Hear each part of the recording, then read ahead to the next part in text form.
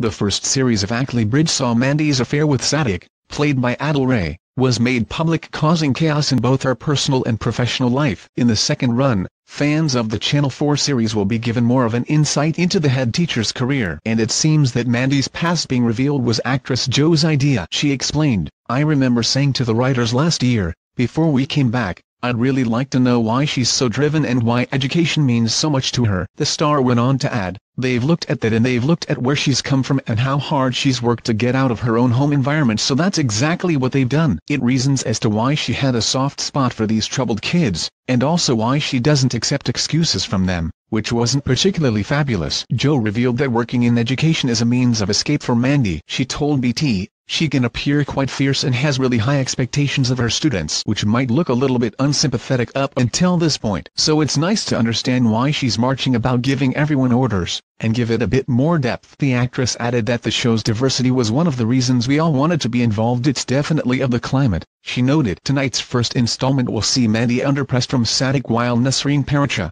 Amy Lee Hickman, struggles with her sexuality. The official synopsis reads, "In a bid to disguise her sexuality, Naz has agreed to a sham engagement to Naveed, who is also in the closet. However, reeling from the discovery of a family secret, she struggles to continue the lie and emotions run high at the family engagement dinner. Many is under pressure from Sadiq as both the Year 7 intake and exam results have plummeted. This forces her to instigate a strict academic regimen that causes uproar among staff and students alike." Ackley Bridge airs tonight on Channel 4 at 8 p.m.